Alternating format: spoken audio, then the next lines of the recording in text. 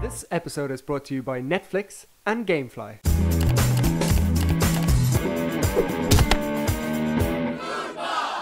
Hey guys, and welcome to episode 11 of Food Mob, the interactive cooking show. Now, as you can see, we're somewhere completely different this week, which is, I'd love to say sunny San Francisco, but it's actually grey and dull, cold San Francisco, very much like Ireland. Not what's advertised when you're expecting to come to California, but hopefully it's going to pick up. We're in Prager's apartment today with some of the guys behind the camera from Revision 3, so good to see you guys. Are you going to be a lot more enthusiastic than Aaron? Try. We're hungry. Aaron is pretty serious. Yeah, Aaron is pretty pissed that he's not here to film this, but good news is he's editing it, so he'll get to see all the food but not taste it. So we're going to be cooking something real nice this week, which is actually a Beef Wellington. So lovely big fillet of beef wrapped up in puff pastry. Delicious. Going to be feeding that to Kevin and Alex from DIGGNATION. So the pressure's very much on this week to make something really tasty. First off, we're going to jump into a few of last week's photos. So first up, I've got a gorgeous looking pizza actually from somebody called RL Newbie. So he's made a really, really nice pizza there with what looks like goat cheese, I'm guessing, on there. Looks very, very tasty. Gorgeous little, cute little photo from somebody saying that their daughter Aideen cooking up the blondies. Loads of people making the blondies. They're absolutely very, very simple to make. So she's made them with her cute little kid, which is very sweet. Great to see people getting involved at a young age with food mobs. We like that. Next, a quick question. Somebody saying, just cooked your duck breast episode. Looks nice. So that's duck breast from last week, which was kind of a little bit step up in quality. Nice gourmet duck breast. But the duck looked rather pink in the middle. What are your rules of thumb for duck? So that's from Sea Full Love. Basically, duck, no need to worry about it being pink. It's not like pork or chicken or something like that. You can cook it nice and pink and it becomes really nice and tender. And you might remember we rested it, so all the juices flowed out and it was nice and soft. So you definitely want to cook it pink. Anything more than that and it'll be real sort of rubbery. You guys like duck? I love it. Do you? What about beef? Are you excited about today's beef? Yes. I'm very excited. Duck's a little fatty. Too much fat. Too much fat? Hard to eat around with that. It is. But if you make it like the fat nice and crispy, it's real nice. Or like the pancakes rolled up. Do you have those here? Like where you get like crispy duck and then you put like cucumber and salad? No? The fried duck that's hanging in the Asian. Yeah, that's real good. There's no point trying to better them at doing that because they do it so good. You're better off. You don't want to chop the whole thing up with a meat cleaver. Yeah. Last thing you want is ducks hanging around your house. Right, Beef Wellington, real nice dish. I'm not going to lie to you, again, it's a little bit of a step up. There's a few sort of skills involved, but luckily, check this out, Prager's knife. That is an expensive knife. Very nice kitchen as well, I must say. I don't know, I haven't actually asked him if he's good at cooking, but I'm looking at his knife, looking at his truffle salt, which is really nice. I'm guessing he's a good cook. We'll have to impress him. What am I going to start with? I'm going to start by trimming up our beef. So, fillet of beef. Real top end, very good quality beef. I think you got this in Whole Foods, right? Yeah. Whole Foods. Not going to lie to you, it's pretty expensive. This is the sort of dish that you might cook for sort of the family at Christmas time, or real special dish if you've got the whole family coming over. You're not going to be cooking it every single day of the week because it is expensive, but as a one-off treat, absolutely gorgeous. So we're trimming these little bits of sinew away. If we left those on, very much like the duck last week, what would happen is it would all sort of contract up while you were cooking it. You don't want to get rid of this stuff here though. That's fat. That's going to be absolutely crucial in keeping it nice and moist and really tasty. Just trim off that one there. Very careful. This meat is literally expensive, so you really don't want to waste any of it at all. So that's it. What we're going to do with that is we're just going to season it up. So a little bit of Prager's lovely salt. I think there's a little bit of pepper in there as well. So I'm just going to sprinkle that over. It's got, smell that. It's got literally got truffle oil or pieces of truffle in it. Oh man. So good, eh? So that is going to do most of the sort of, I'll put a little bit extra. That's going to do most of the hard work for us, flavor-wise. Absolutely delicious. Going to pop a little bit of olive oil onto it. And I'm popping my frying pan on. For any of you who were there, I think in the first episode when we made perfect steak, we wanted a real hot temperature in the frying pan. Same thing again this week. So rub that truffle salt in. Don't worry about it if it's not truffle salt, just go with regular salt. We're not all as high-end as Prager in his apartment. Don't have truffle salt lying around. So rub that in. Absolutely gorgeous. Just gonna wash my hands. We're gonna try and cook this nice and sort of medium rare pink in the center. How do you guys like your beef? Do you like a bit bloody, or are you scared of the blood, or? Medium rare. Love the blood. So everybody's looking for medium rare. Makes my job easier. Obviously something like this, you can't really cook it two different ways. It's all gonna be the same, so medium rare it is. Now, into our pan, little drizzle of oil. And the key here, what we're trying to do is we're trying to seal all those flavors in. So we want a golden brown all around the outside. And listen for the sizzle. This is exactly what you're listening for. Okay, so if I flip this over now, check out that color. That is exactly what you're looking for. You want real golden brown caramelization, getting all those natural sugars really nicely caramelized. Now, as we brown off the other side, I'm flipping that chopping board.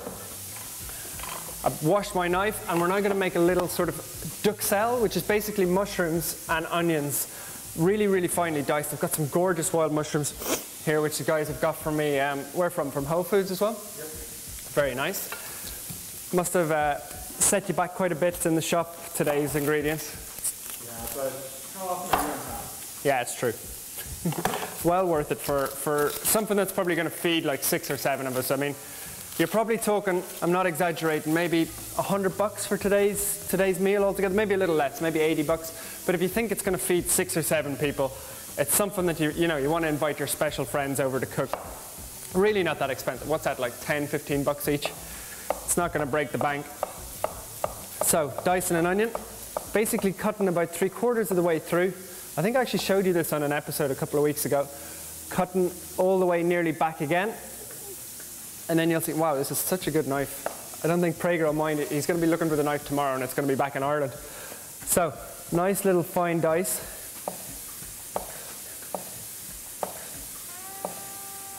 Right, fillet. I'm just going to grab him and bring him over here, and look at that. That is a serious piece of meat. So clearly what we've done there is we've sealed in all the juices. So if we didn't do that, we'd put it in the pastry and it would sort of leak out and it'd be bloody and the pastry would be wet and be basically disgusting. So we're just going to let that rest. Loads of flavour in it already. Now, with these, check out these beautiful big mushrooms, absolutely gorgeous. These are going to give so much flavour to the dish. It's going to be absolutely stunning.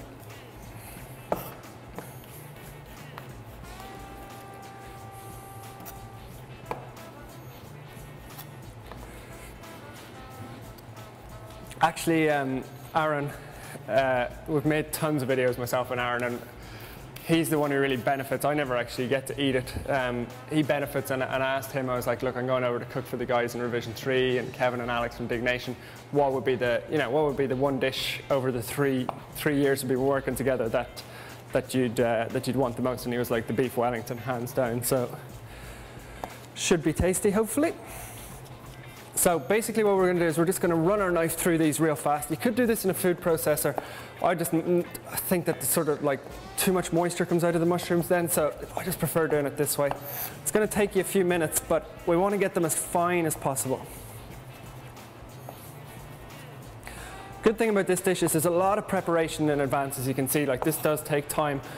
But once it's ready, you can just whack it in the oven, and you don't really need to worry about it then. That's the hard work done. So if you've got a dinner party or guests coming over, just make it in the afternoon, have it ready in the fridge, and then just pop it into the oven. Great dish for a dinner party in that respect. So you can see that getting real nice and small now. We're nearly there.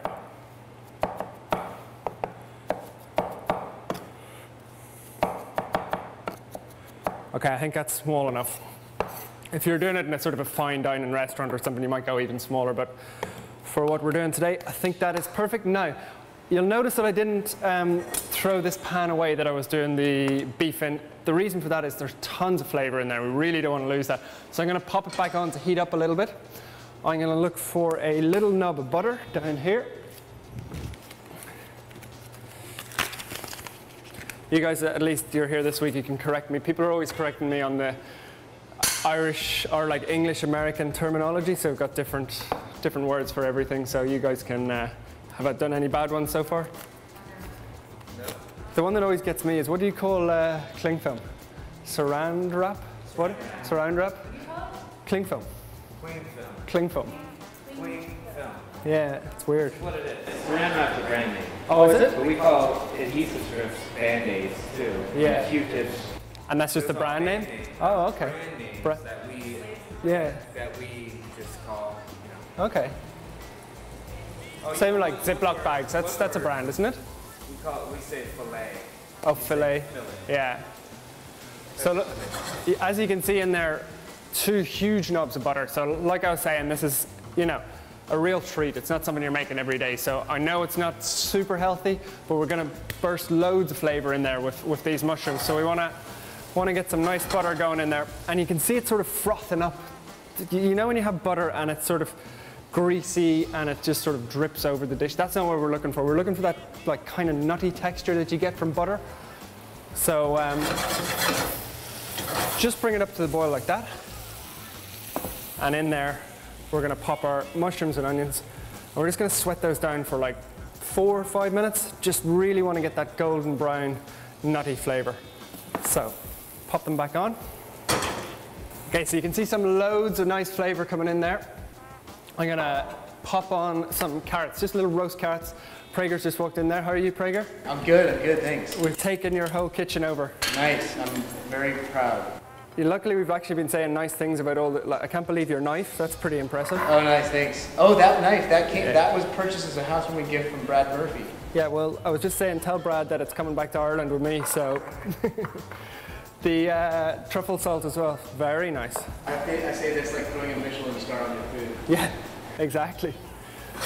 So you're a bit of a closet gourmet, are you? I try. Well, it's only because I want to try to impress the ladies and you can learn.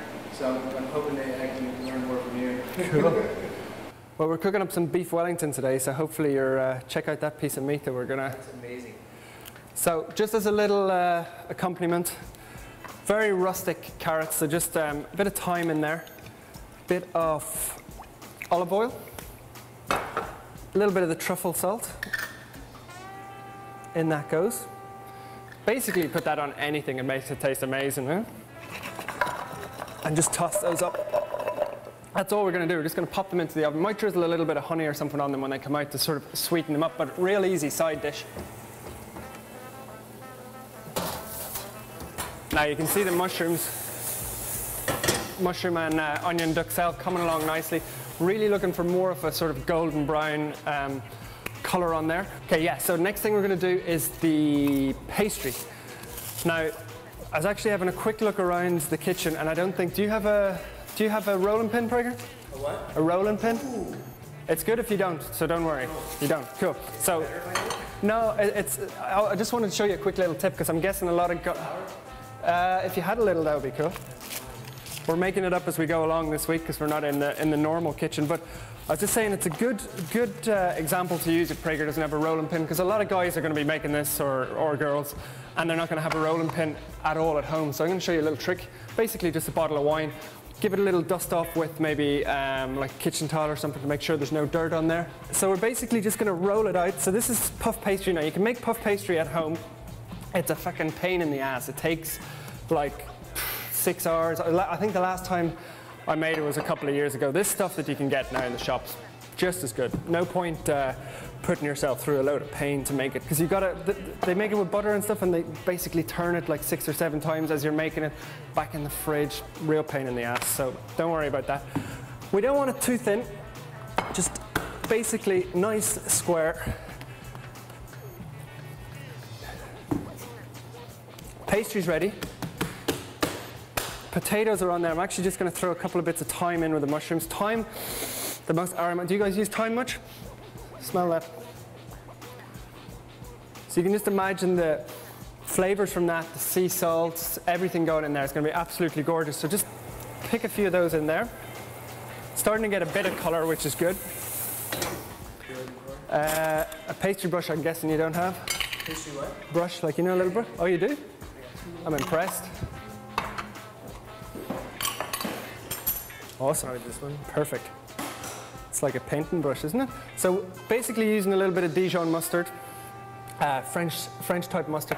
Use whatever you've got, but Dijon really does have an awesome flavor, so I think we want to try and keep it as authentic as possible. So in that goes.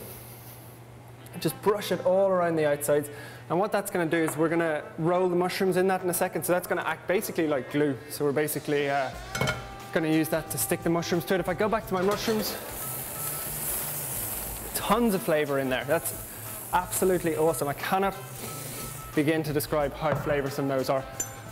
So, using a spoon, just going to spread them around our puff pastry. You excited for this, guys? Oh, yeah. I think I was going to cook for you a while back when you were in Dublin, Prager, and then I was sick. I was literally, Prager came over to Dublin for, you were speaking at a conference, I think. Yep. And I was going to cook, and then I just got wiped out, literally in bed for a couple of days. How long were you in Dublin for, like a couple of days? About 3 days.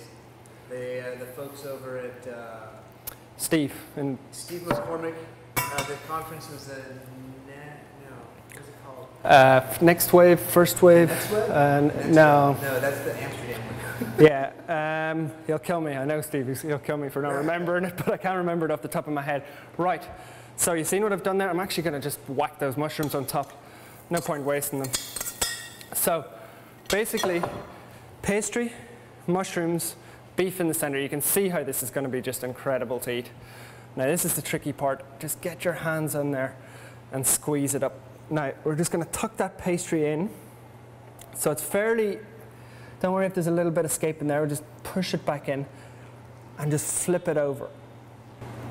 Oh, that's where the flour comes in, right? Yeah, but we're improvising. We're doing good. Now, little baking sheet here. I'd normally have a little bit of flour. Oil does just the same job. Okay, so very, very gently, just lifting underneath it. We're just going to pop him on there. One final thing that we're going to do that's really going to bring this together really sort of aesthetically and make it look nice is a little bit of egg wash. You gave me a second brush, didn't you? Yeah, I did. It's still in the drawer there. Okay. Just finding our way around the kitchen. It's always tricky when you're working in somebody else's kitchen just to get used to stuff. But we're getting there. Okay, so nice little brush of egg wash. Now this is when you see pastry that comes out of the oven that's real golden brown and absolutely perfect. Egg wash is what does that. So just all around the outside. Should be enough to feed, many of us is there 4, probably about 6 or 7. Should be perfect. We won't have trouble finding that many people. No, I don't think so. I don't think you want to tell too many people when you taste it. You want to eat it yourself. Okay, so that's ready. Now we're going to pop it into the oven. It's going to take about half an hour. When it comes out, it's going to be golden brown and absolutely delicious. So in that goes. And like I was saying, if you're doing a dinner party or anything like that, everything's done now. Beef's in the oven, carrots in the oven. That's just a case of taking them out. And our mash will make just as the beef is ready. So everything's ready. We're just going to clean down and then we'll be ready to eat our gorgeous beef Wellington. So guys, the beef's been in there for about 15 minutes at this stage. I'll just have a quick open of the door. You can see it's starting to get golden brown, really, really nice. Our carrots are down there. It smells absolutely incredible. There's loads of hungry people have just walked in. There's more and more people appearing as we get closer to the beef Wellington being ready. The mashed potato is going to take about another 5 minutes. We'll make that just before the beef's ready. 10 minutes to go on the beef. I'll tell you about our first sponsor this week, which is Gamefly. Now, Gamefly is the largest online video game rental service and offers you a choice from over 6,000 new and classic titles across all consoles and handhelds. If you want to support the show, go along to gamefly.com/foodmob. A couple of discount codes there. Fantastic way of getting your games online. Any of you guys gamers use? Sure. Do you? Yeah. Use it? Very nice. And so tell me about Gamefly. Just go along, get the games straight in, watch them. And then you guys amazing one. Just keep sending them back. Happy days. So if you're gaming in any way, please support the show. Go along to gamefly.com/foodmob. Good time to tell you about our own Twitter account as well, which is twitter.com/foodmobtv. Keep the photos coming in. Really impressed with all your photos and blog posts that you've been sending in. 10 minutes to go on the beef. It's getting exciting. So guys, the beef has been in there for another 10 minutes. Luckily, I've got a couple of guys here who are pretty interested in tasting it. Absolutely. How you doing, guys? We've heard nothing but good things about your beef. Very excited to try your beef. Yes. So, there it is. I'm just going to grab it out. Holy crap. Really? Looks like it's chicken. This is chicken Wellington. That's what the Wellington stands for. So we're just going to let that, it's going to rest for like 2 or 3 minutes, and we'll just finish off a couple of other little things. Are those baby carrots? Baby carrots, just basically. Good. Dude, I love me some baby carrots. Honey baby carrots with rosemary? A little drizzle of honey. Prager's amazing truffle sauce. Smell that. I've had this before. Oh, what? That should just be put on everything. Everything. Default. On that goes. That is going to be freaking good. You know that's about $70, right? Pinch. Yeah. I bought that for a gift once. That is the most expensive salt you'll ever buy. It's worth every penny. Yeah. I think I might be part of the Turin. Yeah. Yes. Started. Okay, so the last thing we've got is a bit of mash. I'm just going to strain those off. Wow. I feel like we should be helping. I know. I mean, not really, but. So back in there. Just going to keep it real simple. Again, truffle salt. This is big. Huge. Is another $20? Yeah. Prager's over there having a heart attack. Yeah. So just a bit of mash. Bash it up. Is that like an official potato masher? It is. I think Prager's pretty small though, isn't it? That's Hard work. I'm not going to say anything on that. So the beef Wellington is resting. Like it. Come in there. Jeebus. Wow, this is awesome. Oh, crap. what? So turn it to camera a little bit.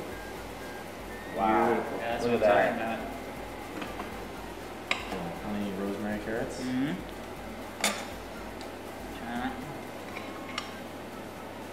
Ooh, I love a nice piece of beef on top. It's a little hot.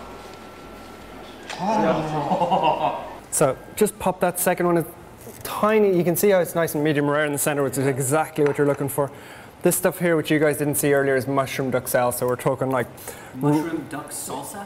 duxelle. Oh, duxelle. I was like, mushroom duck salsa? That sounds so weird and awesome. Just mushrooms, truffle, a little bit of onion. Got it. Awesome. And it was slowly cooked So in that. fresh truffle that you got? Or? No, Prager's salt. all-encompassing truffle salt. So up that goes on top. Give this one a bit of pastry. Nice. And that's pretty much it. You don't need a sauce with it because it's kind of should be moist enough and should be absolutely. It's already saucy. That's exactly. I'll give you guys a knife and fork to get tucked in. Phenomenal. Dude, thank you so much, man. No worries at all. Thank you, sir. Now, as the guys are tucking into that, they look pretty happy. I'm going to tell you about our second sponsor this week, which is Netflix. So, a great way of watching movies on Netflix. You can get them to straight to your computer. You can get them on your PS3. You can get them to your Roku player. Really, really simple way. All the latest titles on there. Fantastic way of getting your movies. Head along there, support the show. You can get discounts by going along to netflix.com/foodmob. Loads of great discounts. Support the show. And the mash is good. What is it? Just regular salt, pepper? Yeah, keep it Knife and simple. pepper, right? Yeah. Super flaky. Yeah. Dude, the fillet is perfect. I feel like, man, that's how I'm going to cook my fillets, man.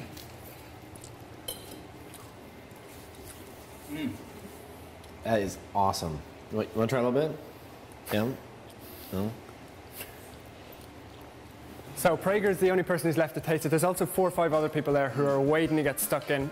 There's enough there for at least 6 or 7. It's absolutely gorgeous.